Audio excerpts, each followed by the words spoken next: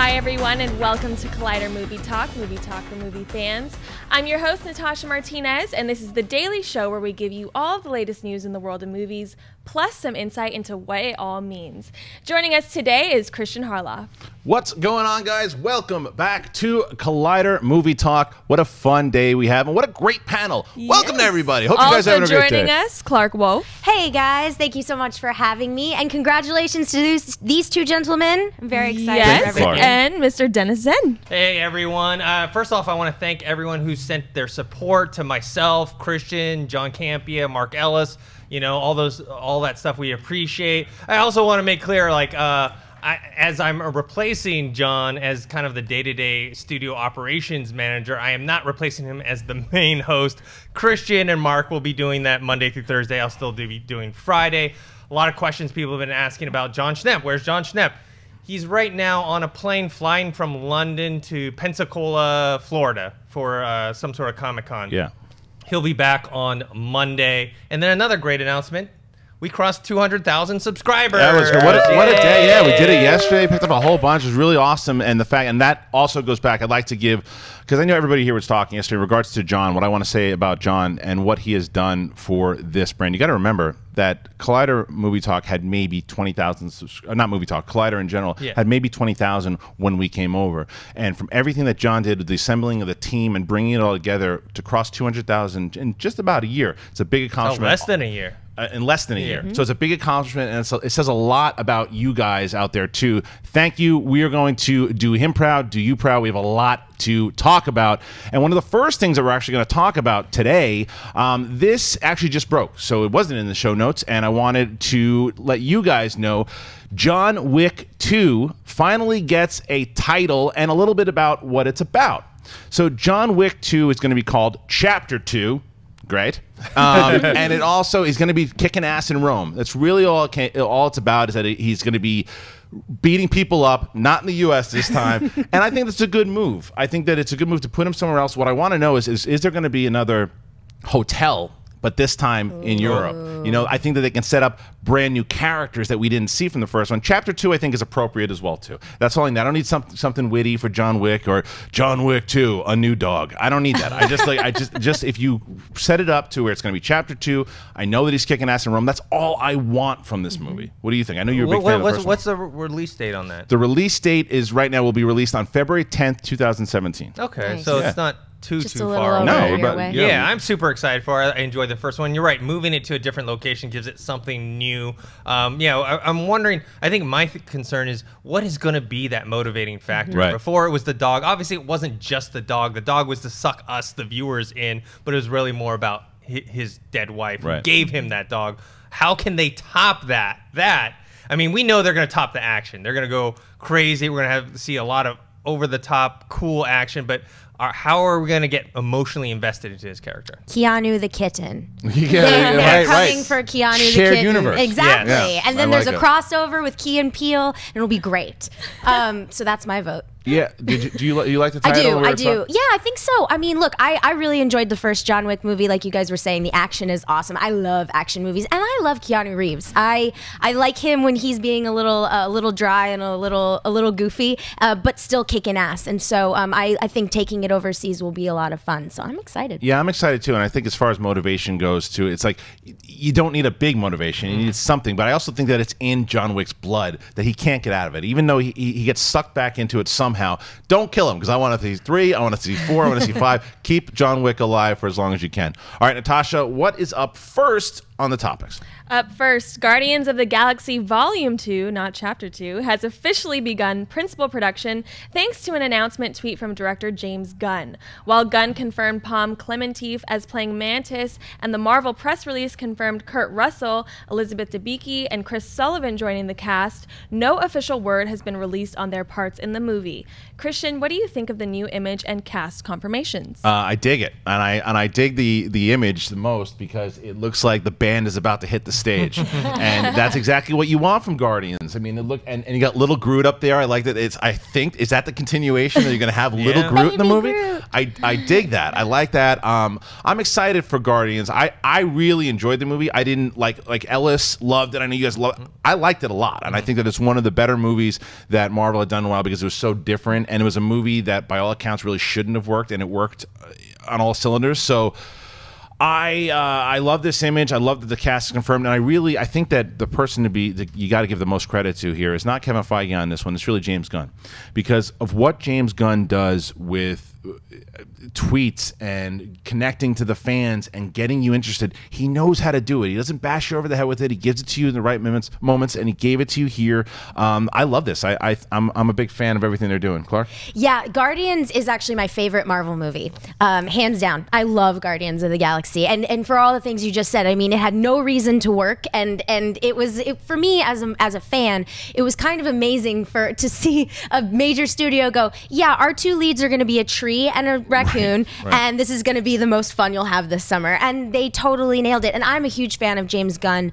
I think he's great. I love his earlier work. Slither is one of my favorite, new indie genre movies. And the thing that I'm the most excited about is Kurt Russell. Finally confirmed. It looks like he's going to play the dad. He's got to be. Why would you cast him if he's not playing the dad? I remember we said that, though. We said that, I think it was last week we were talking about it, and we're like, do we think that Kurt Russell now is going to be announced? And I think the majority of us were like, yeah, it'll happen. And I'm so glad that they confirmed that Kurt Russell's going to be the guy. He's gonna be Star-Lord's dad. It's so cool. It's so exciting. And I'm really kind of curious. I would love to know why Kurt Russell is sort of having a re-coming out party again. Yeah.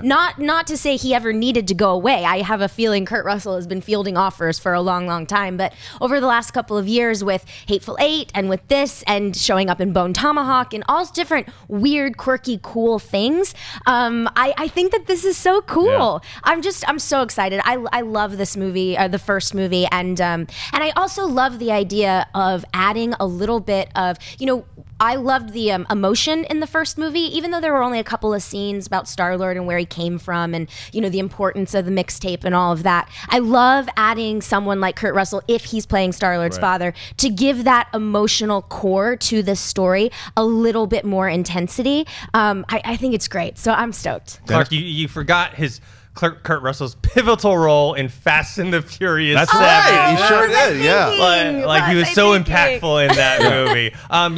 The question is, who is he going to play? I mean, or is he going to play the father? And who the father is going to be, because because James Gunn has said that it's not going to be what it is in the comic book. In the comic book, his father is Jason.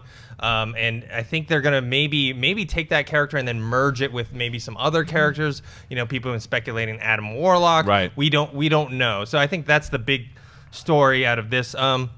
When I first glanced at the notes and I saw that name, Pom Clementi, I thought that was a character's name. Oh, right. I thought that was like, I haven't heard of this character before. But then I kind of looked up Mantis. I looked at this girl and I was like, okay, that who they're describing looks like this girl fits. It also again, bringing it back to James Gunn, is that he knows the property really well. He knows the characters. He knows where to fit them in. So he's proven in that first movie that he set up the pieces right. So he's setting it up again.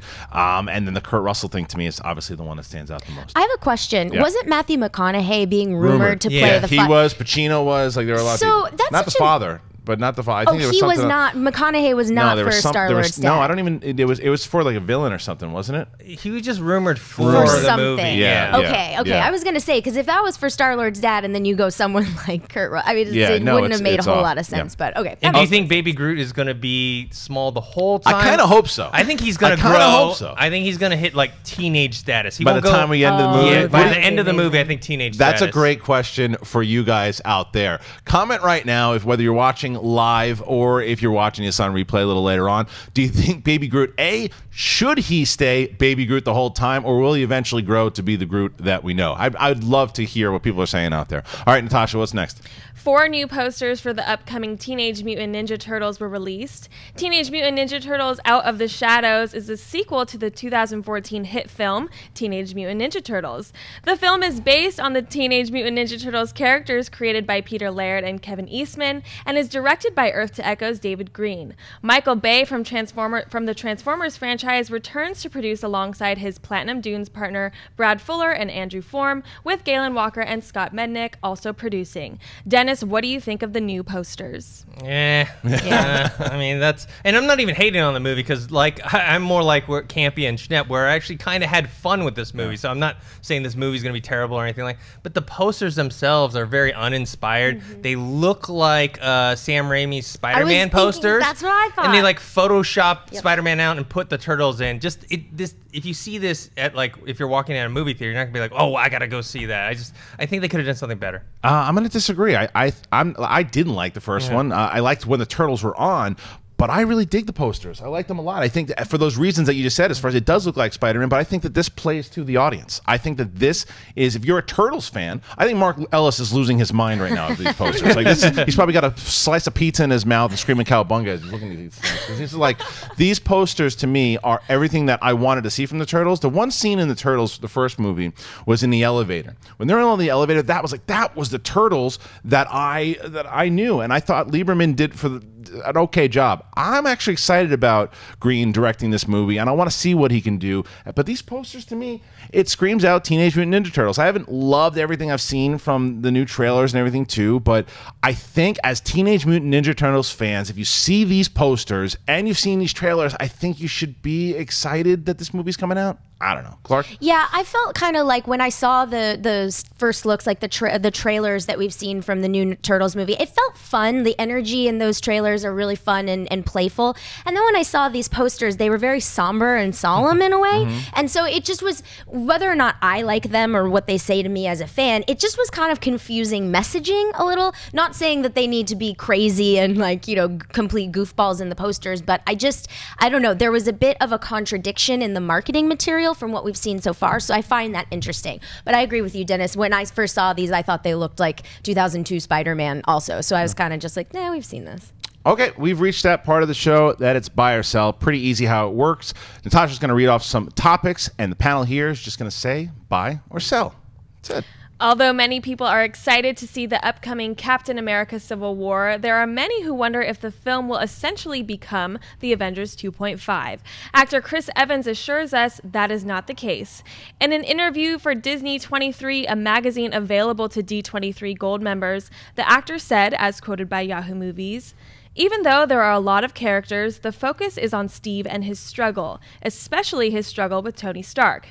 It's exciting to see a guy who's as optimistic and as selfless as Steve be met with letdown, betrayal, frustration, and selfishness. There are events and people in his life that test him, that challenge him, and force him to reevaluate who he is and what he wants out of life." Clarke, buy or sell? Evans comments that Civil War will continue Steve Rogers' journey and not be an Avengers continuation. Yeah, I buy it. I definitely buy it. I'm very excited for Civil War, very excited. I love everything I've seen so far, and I think too, when you think about the Marvel movies over the last couple of years, it's not necessarily anything new that there are different characters, from all around the universe, sort of coming into play and being important parts of those stories. And frankly, I didn't really feel like the trailers or the promotional materials have set it up to be like an Avengers 2.5. So I don't feel misled by that at all. And I love that he's sort of honing in on the fact that this is at its core. Yes, there are other appearances from other characters, but at its core, it's a story about Tony and Cap. And so I love it. I buy it big time. Yeah, I'm going to buy it as well. And I think that I can understand where a lot of people might say, oh, because Iron Man's going to be in it, and now you're introducing Black Panther and Spider-Man and Ant-Man's going to be in it, and Hawkeye, and all these people are going to be back, that you could say, oh, it's just going to be another Avengers, which some people might not think that's a bad thing. But you also got to remember who's directing it, the Russo brothers, and they're very aware of what they did. Arguably, to me, Captain America Winter Soldier is the best Marvel movie that's out there. It's my favorite by far. And these guys know that from what's happened before them, whether it's any of the Avengers movies, any of the movies that came before, that it all leads up to this moment. But it is, the protagonist of the story is Steve Rogers. And I think that you hear Chris Evans, I feel the same way you did. I never really felt this was going to be an Avengers 2.5, even though that we had so many characters in there that people are just going to make that assumption right away. but it's got to be Steve Rogers, because look at the focus on him and Bucky. Look at that. That's going to be the main thing. And because it's about Steve Rogers, and they've also been building up so much in the Avengers and Avengers 2 about how both Steve Rogers and Tony have been butting heads, that you see that line. That's why that line is so impactful in the trailer when he says, "So was I." Everyone goes, "Oh!" And they're kicking the crap out of him as you're watching. Like, you don't know who to root for. You kind of want Iron Man to get up, but that to me shows this is about Steve Rogers and Bucky and Tony together, and it's their story. So it's definitely the second Captain America movie. Dennis? Well, first off, how do we get membership into this special D23 gold members magazine that I had never heard of before? Apparently, it's an elite club that we are not privy to. I buy the comments, though. I do think it's going to be a mix. I think it's going to be a mix of Winter Soldier and Age of Ultron, and I'm okay with that, because in Age of Ultron, we saw the beginning of this kind of division between Tony Stark and Steve Rogers. You know, when they're talking at the farm, they have different viewpoints and perspectives. Total opposite sides, right? Yeah, perspective. They're both trying to achieve the same goal, but they have different ways about going about it, and I think that's going to be the main focal point. But we are going to get I think it's going to be a little Avengers and a little Winter Soldier in there. Well, I mean, that's kind of inevitable. I mean, you're going to have continuity. That. It's necessary. Well, yeah. I mean, when you have that many characters in there, you're going to have scenes that's going to remind you of the Avengers. It's just whether or not the entire thread of the movie is going to feel like an Avengers movie, and I just don't feel that it will. Okay, Natasha, what's next? According to The Hollywood Reporter, Julianne Moore is reportedly in talks to play the villain for Kingsman 2, which has Matthew Vaughn back as director and Taron Egerton reprising his role as Eggsy. The Hollywood Reporter also said that while there were rumors of having Colin Firth's character return either via flashbacks or with an identical twin, those ideas have been discarded and he is said to no longer be involved. Christian, buy or sell Julianne Moore possibly playing the villain in Kingsman 2 and Firth no longer being involved? I'm gonna buy both of these, and you guys know, if you've been watching this show long enough, I couldn't shut up about The Kingsman. I loved The Kingsman, one of my favorite movies. It was in my top 10 of last year. It was so original. I love Matthew Vaughn and everything that he brought to another. You talk about another movie that no one really knew what it was about, or it could have failed, and it did really well because it was so different. And it was a rated R comic book movie, by the way. There's a lot of people they're always talking about Deadpool. Kingsman came out last year, rated R comic book movie. But I'm going to buy Julianne Moore for obvious reasons. She's one of the best out there. The only time I've ever seen her phone it in was that stupid movie, The Seventh Son. Oh, that crap fest. That was horrible. I mean, that movie, it stinks, it's garbage, and she was part of it, and she made it garbage because she didn't care. You could just tell. She was like, what the hell did I sign into? Only time I've ever seen her phone it in. So to have her in this movie, it elevates. Anytime you want to bring in somebody like a Julianne Moore and you could see what Matthew Vaughn will do with her, yeah, I buy it. Now, I buy the Colin Firth stuff, and I'm not going to spoil too much. You should have seen Kingsman by now if you haven't, but I won't spoil details. But I will say I think it's a smart move not to have him back, because it, to me, could have been lazy or just relying on something that worked the first time. Like, oh, well, it shows the kind of director and writer I think that Matthew Vaughn is. You know, to where he's gonna say, wait a minute, let's get a new villain, or not a new villain, but a new actor or star, and let's make this work.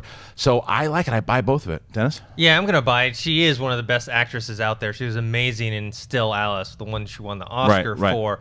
But you're right. The only hesitation is I keep thinking about Seventh Son. It was horrible. But I do give her a pass because, you know what, that whole movie sucked. And everyone in it was... But there are actors and actresses out there, even if they're in shit bombs, you would assume that she's going to be committing, all right, I know this thing stinks, but I'm in it. And she's just she might as well have been making eggs in the kitchen. She had no idea. I mean, you also had Jeff Bridges, who was also an Oscar winner in there too. He was just he didn't care. They thought they were signing up for Lebowski too when they signed up for the Seventh Son. So I'm excited for her in this movie, notwithstanding that movie.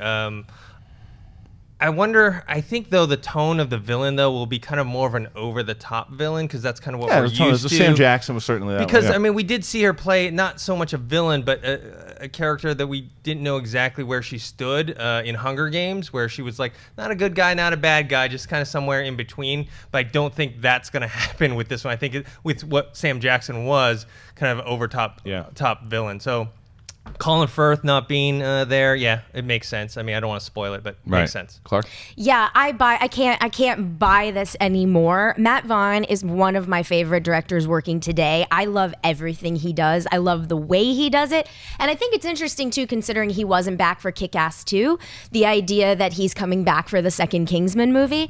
I love the idea of him putting his mark on this franchise, and I love the idea of him and Julianne Moore teaming up as well. And you know, Julianne Moore has played so many different characters throughout her entire career, from her character in Big Lebowski, even like more comedic things like in that movie 9 Months, where I actually think she's very charming and funny.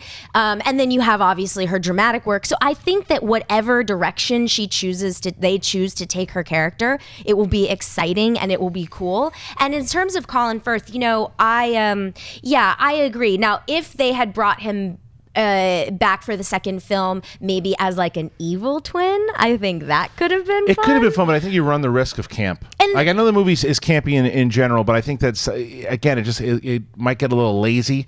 And for me, like, it's just going brand new. And something you brought up, though, was with Matthew Vaughn, because a long time, Vaughn was rumored to not be a part of it, just producing it. And I think because of that Kick-Ass 2 thing, that's why he's coming back, because I was, strangely enough, not excited that they announced this without him. I think that he's the reason why this movie was. It was his directing style. It was the way that he used music. It was the direction of the cast. It was everything that he did.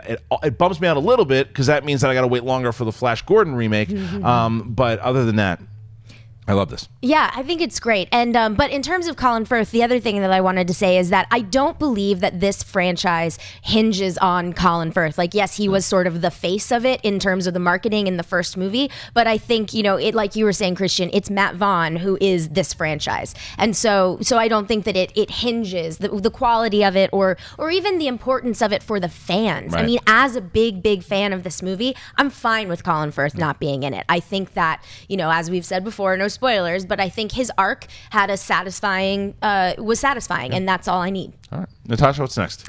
A live-action Astro-Boy movie is now in development over at Warner Brothers and New Line Cinema, thanks to a report from The Hollywood Reporter.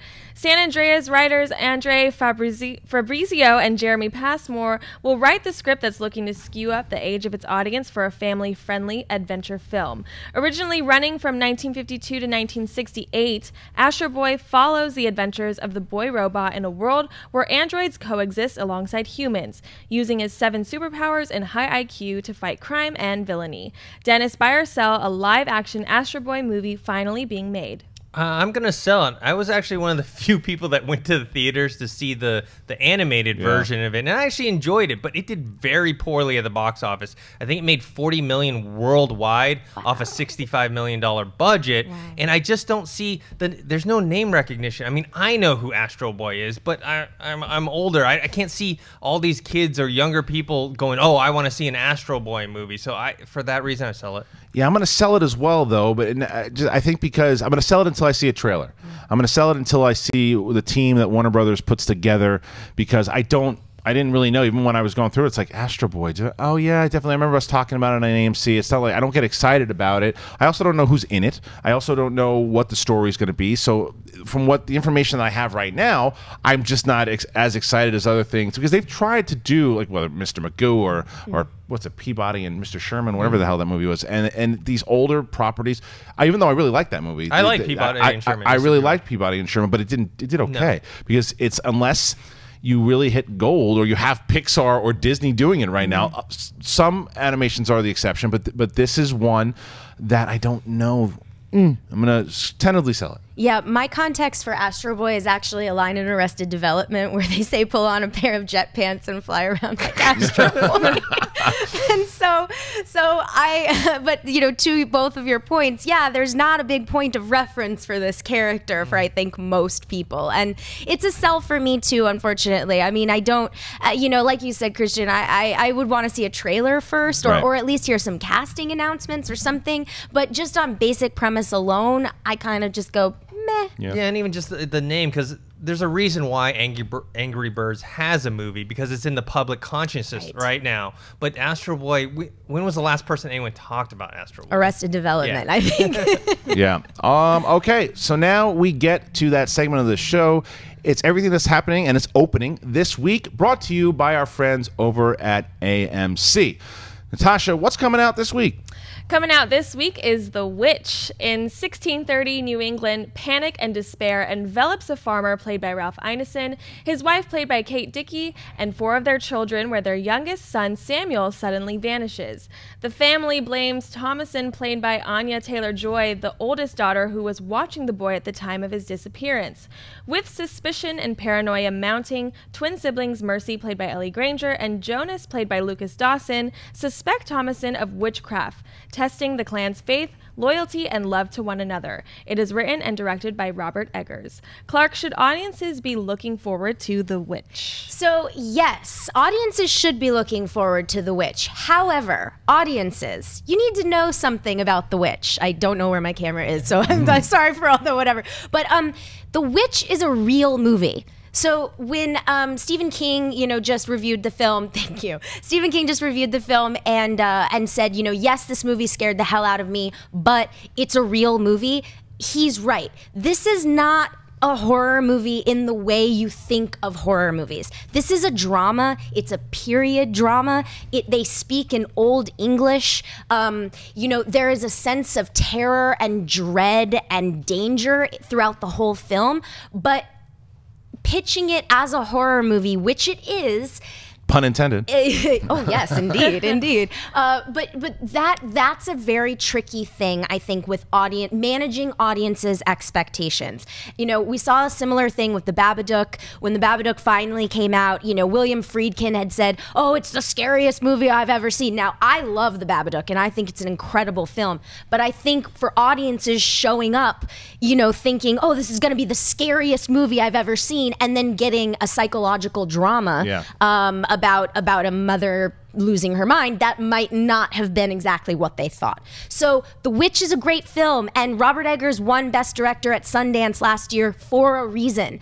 And it will scare you, I think. I just want to manage audience expectations. I think that, because I saw the movie 2 days ago, and I will say that this movie is a really good film. It's a really good film, and I think that horror fans will enjoy it for sure, and I think for the reasons that you're saying, actually, because I don't think that their expectations are going to be lowered if you don't get those jump scares and the gratuitous violence just to have blood and gore. It's not that kind of movie. Those things, the jump scares don't happen, but there's some blood and stuff too. But when it happens, it certainly happens for a reason.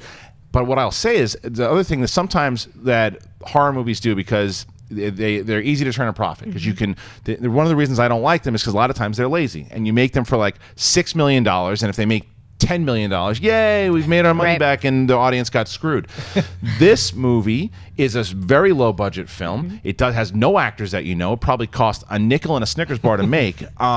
But it delivers because these actors can act. They absolutely deliver on their dialogue. They make me believe all that Old English. It's not just like people, they wanted them to talk like this, and that kid's having a problem. I felt like I was watching all these kids. That being said, I'm not the biggest horror guy, so I felt like the end was a little kind of cliched, and I was kind of hoping for a better ending. But I'm just not the horror guy. I'm just like, for me, when I go and see a horror movie, you really, like, The Conjuring was a movie to me that really won me over. This movie, again, I think horror fans will love. And if you are a horror fan, you should go out and see this film. I just don't know if it's going to win over. You and I are not horror guys. No. So I don't know if I'd say to you, like, you've got to spend your money on this because it's going to win you over and make you a horror. But you know You'll what? appreciate the filmmaking. Well, I don't think anything's ever going to win me over and make me a horror fan. However, I'm really looking forward to this, and what Clarke's saying to me actually makes me even more excited about this, because this is the kind of horror that I like, where it's psychological, it's creepy. Just from the trailers, you can tell it's dripping with atmosphere. That's what I want to see. I want to see the scariest thing is what happens to people psychologically versus blood and guts. And you're talking about jump scares and all that stuff. That's why I don't watch a lot of horror movies. So what you're telling me, you're selling me on it. All right. Good. That's coming out this weekend, so go to AMC Theaters and go check that out. Now we're going to get to the portion of the show. It's the mailbag. You guys have submitted questions throughout the week, throughout the months. We go through them. We pick them. Natasha will read them. Before we do that, we also want to let you know that Natasha will be picking out live Twitter questions. So she's the gatekeeper. Be nice. Make sure that you go to @Collider Video and submit your questions there. do that as we read some of your mailbags. Okay, what do we got first? Sterling Jones writes, "Greetings. Once again, the Oscars are upon us, and when we think of Oscars, we think of best of the best, mostly. However, something different popped up in my head. Wasted talent. What actors or actresses can you think of that had the chops to have a successful career in Hollywood, but let bad attitude, ego, etc. get in the way?" Dennis? My pick is Shia LaBeouf. Yeah. Shia LaBeouf is an extremely talented actor. People may not know that because they just reference the Transformers movie, but if you see him in a movie like Fury or Lawless, you can tell he's got it. Yeah. But in his his regular life, he does a lot of weird things. One, most recently, I think he plagiarized Dan Clow's comic book strip and turned it into a short film. I guess after the non-success of Fury did okay. No, I think Kingdom of the Crystal Skull. Oh, right. So he ran out on the street, or he went on the street with a paper bag over his head. I'm not famous anymore. I think that was all shtick though, because look, I'll say this about Shia LaBeouf is that for the longest time I wouldn't even call him his name. I used to call him Shia LaBoots because he just said so many stupid things. I don't know what it was, but through the just do it and all that stuff. But as far it was Fury though, man. Fury won me over because he's got the chops. It's when he's in roles like that kid is really, really talented. It's the no that shit. It's like, get out of here with that stuff. It's like when he is not I know some people like Eagle Eye. I wasn't a big fan of it. I saw that was kind of the downfall of him on the big blockbuster turns. But when he's doing these roles again, I bring up Fury, and he didn't you do Guide to Recognizing Your Saints? Yeah, but when he's in those roles, and he outacted everyone in that movie, including Robert Downey Jr. Man, he's got skills. So I think, but for me, my pick is actually Ed Norton. To me, Ed Norton is a guy that every single time with Primal Fear and all these, I mean, the guy is phenomenal. Look what he did in Birdman, but he's just notorious for being a terror on set. It cost him the role in the Hulk, and other times you read all these things about him, and even in Birdman, they kind of played off of his personality. That's why he was perfect for that. That's why he was perfect for it. So he's a guy that I thought had, I wouldn't say wasted talent because he just delivers every damn time, but I think he would have had so much more opportunities had he not been, I don't want to say a ball bag, but he just hadn't been as great, I think. I don't want to say a ball bag, but a ball bag. I mean, that's so I misread the question, and I just looked at people who who are so great but haven't maybe become major movie stars. But because I don't want to speak about anyone's alleged reputation, but I agree with both of your picks. And I was rewatching Constantine recently, which I like, so whatever. But Shia is great in it, and Norton's great too, and Norton's talent behind the camera is undeniable as well. So I would agree with both of yours. Well, these people we were talking about beforehand too. You guys are putting in some great suggestions, looking at the live chat as well too. Mel Gibson's one. Oh, you look at, because Mel Gibson to me is still one of the best directors ever. I know the guy is out of his mind, but what you look at Apocalypto and even Passion of the Christ, but Braveheart to me is still one of my favorite movies of all time. Mel Gibson is one of the most charming and talented actors I think I've ever seen, and I really, when he's not defensive, I love listening to him in interviews because he's interesting, but I can't. I mean, I personally, just for personal reasons, won't support him. Yeah, I get it. I understand. All right, what's next? All right, Frank writes, "Hi guys, I was wondering why you think people want Batman vs. Superman Dawn of Justice to fail miserably. It seems like for all the hype behind the film, there is equal negativity. My thought is that people just don't like Zack Snyder, and it's cool at the moment to nitpick/criticize DC. Love the show. Cheers." This is nuts. I mean, in general, because here's the thing. Mark and I were just on Movie Fights last week, and this topic came up as far as the trailer and how it would be. I have never seen such a debate in both the comments section and just the way that the video was titled about. It's amazing how hardcore that the two audiences are, and I just don't understand, and I think we've talked about this many times. Both DC and Marvel are rooting for each other to do well. They need each other to do well. Now, as far as the fans go and why, now, I was not thrilled not by the last trailer, but the trailer before that, when they revealed everything, I just said I just thought there was bad marketing along the line. It doesn't mean I hate DC. It means I didn't like the particular movie. And now I've also said that I don't think Zack Snyder is the best in regards to acting, and he's sometimes a lot more style than he is substance. However, I might be the only person on this panel that really enjoyed Man of Steel. I liked it. I didn't love it. I really enjoyed it. I like it the more and more I watch it. But I also can acknowledge that there's certain things that Zack Snyder doesn't do as well as other directors. Now, that being said, there's a reason Ben Affleck was brought onto this movie. And I think that people are actually, because of that last trailer, are coming more on the side of this movie being a good movie and being positive. And I also think that sometimes Marvel fans will play, because DC fans right now have like the one movie, Man of Steel, that did pretty good, but they don't have anything else because nothing has come out yet. So a lot of times the Marvel fans and other people just like to poke the bear. Yeah. And because if you say one thing, you can right now, and I guarantee it's probably happening in the comments, you guys are probably, DC sucks, fuck you fat boy, and you have to go nuts. And it's, but honestly, it's part of this that I love the passion behind it. That's why these movies are doing so well. That's why we have these DC fans and these Marvel fans who are so passionate about Batman and Superman and say, we're going to take over, screw you, Marvel. Let's be your friends on the same page, but it's good. It's like WCW versus WWF back in the day. It is all good. And I think that in regards to why we are hating it, I don't think it's the case. I'm certainly not hating it. I'm trying to be realistic in certain aspects. But how do you feel? Yeah, I think also just Batman v Superman has such high expectations, and so some people are going to be really gunning for it to do well, and some people who maybe aren't fans of either Zack Snyder's work, or maybe they weren't fans of Man of Steel, right, are ready to hate it. I think it's one of those things where it's kind of more confirmation bias, where people want to believe what they want to believe. Because like last Friday, we talked about the possible rumors of Batman v Superman not testing well. Right. People went nuts. Oh, they hated us talking about it. Hated us talking about it, and they're like, that source, HitFix, they're crap, blah, blah.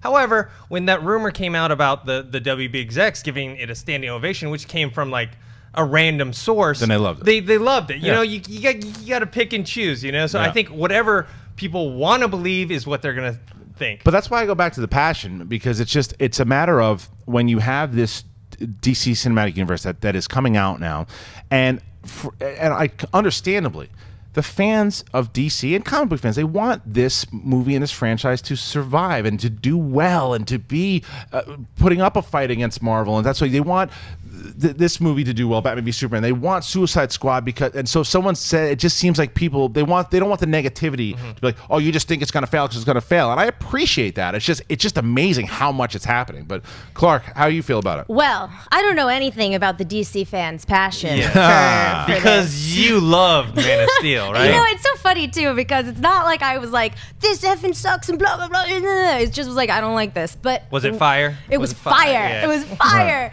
So me talking about this at all isn't kicking the hornet's nest. But what I will say is, for those of you still listening and not setting your computers on fire, I think the criticism when you look at the trailers for Batman versus Superman comes down to, I agree. I did not like the not this last trailer. I really loved this last trailer.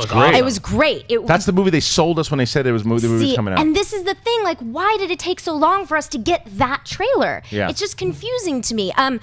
Based on what we saw in the last trailer, the second to last trailer, though, I think that kind of gave it's the first look into these things. Like you guys were saying, we've had one of these movies, and so fans are obviously going to overanalyze and hang on to the little nuggets that they get because there's only been one film. I will say that my biggest reservation with this concept is too much too fast. The idea of so many characters that are allegedly going to be making appearances or be involved. We do only have that one Man of Steel movie, so we're jumping right into something else.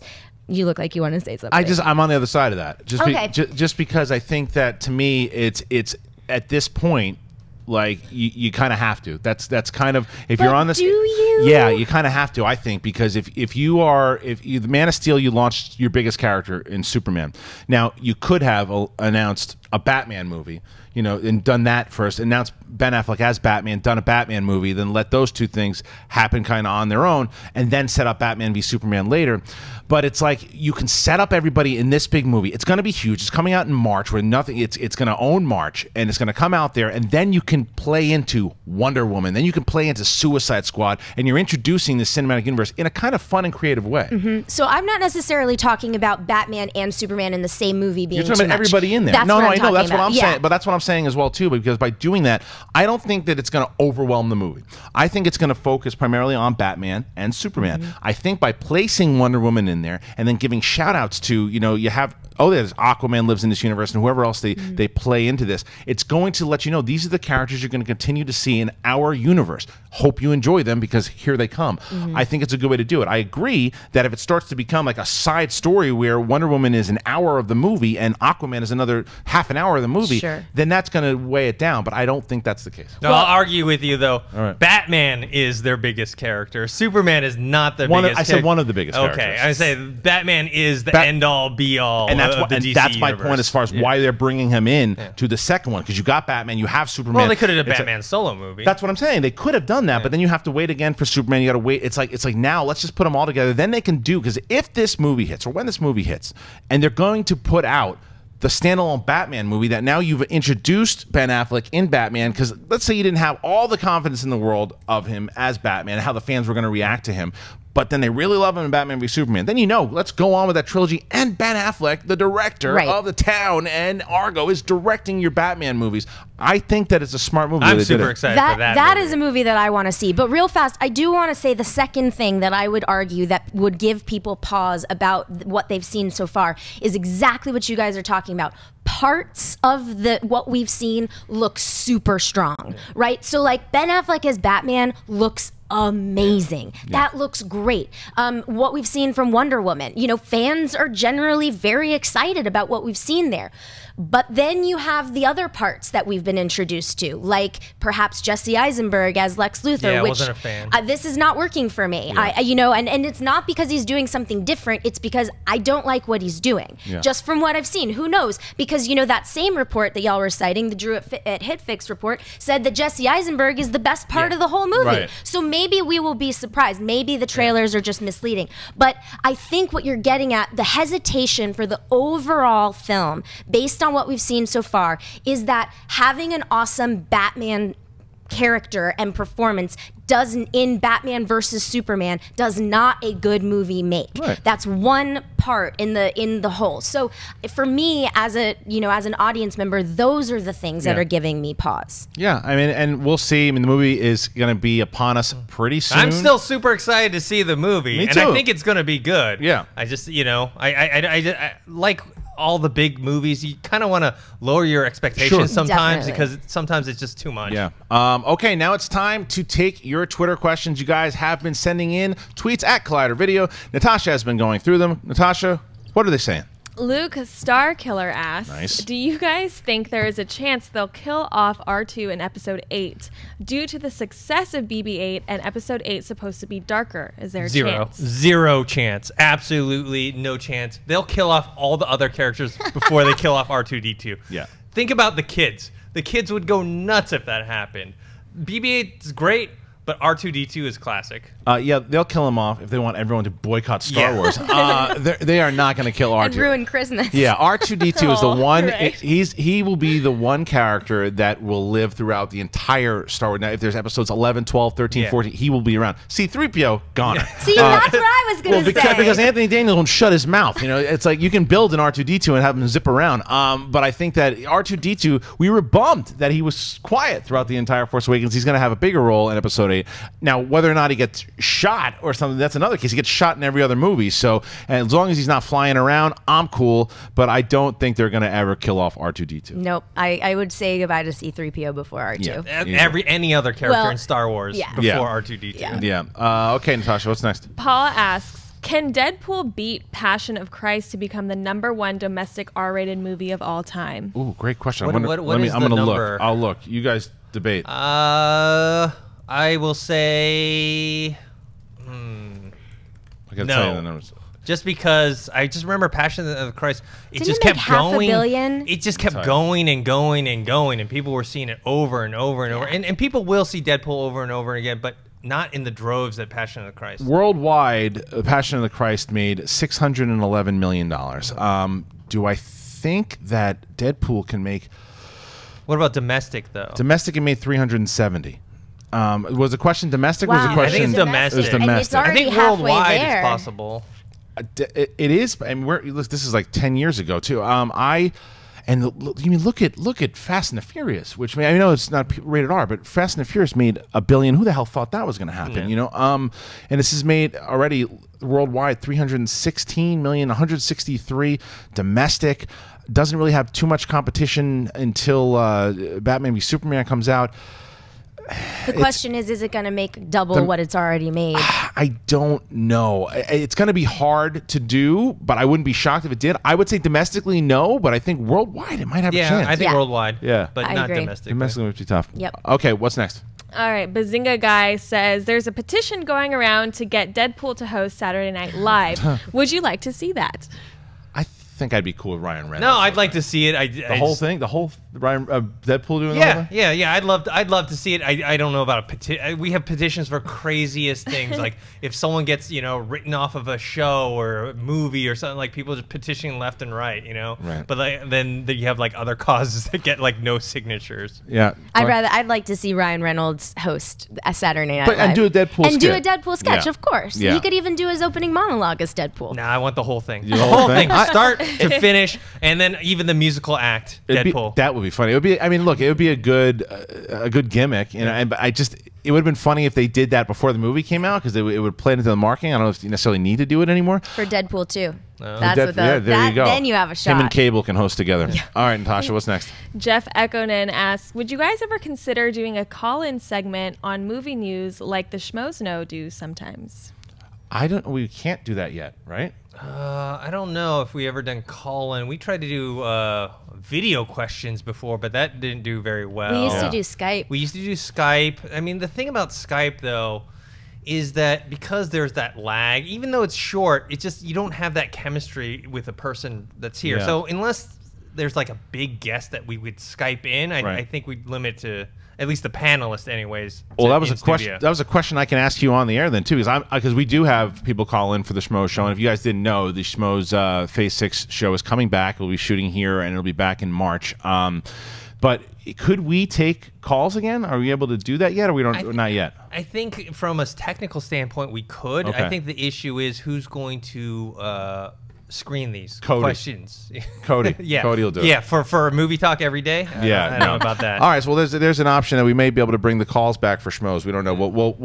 We'll tell you soon. Okay, well, what's next? George asks, why is Superman so hated and Luke Skywalker so loved when they're practically the same character? Ooh, I don't agree with that at all. Yeah, I don't think they're I think Luke's a practically lot the same. more flawed than Superman is. But Superman's my favorite character. I love Superman. And but I understand he's kind of like the Boy Scout. That's why a lot of people. That's why I think that they made him a little darker in this last movie and the whole Zod things. The purest Superman fans didn't love what happened with the Zod. I thought it was a good change to his personality.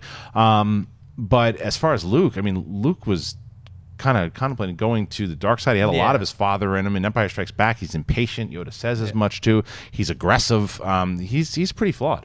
And Superman, I like him as a character as well. That's why I do like more of his alternate universe type stuff, like Red Sun or All-Star Superman, where it's not exactly the Superman we're used to. Right. Yep. Clarke? I don't think that they're similar. So it's like, I'm sorry, I'm not trying to be contrarian, Yeah, but no. I apples and oranges. Yeah. Yeah. I mean, so I love Superman though. And who doesn't love Luke Skywalker? I can't wait to see beardy Luke Skywalker. Beardy, yeah. All right, let's take two more.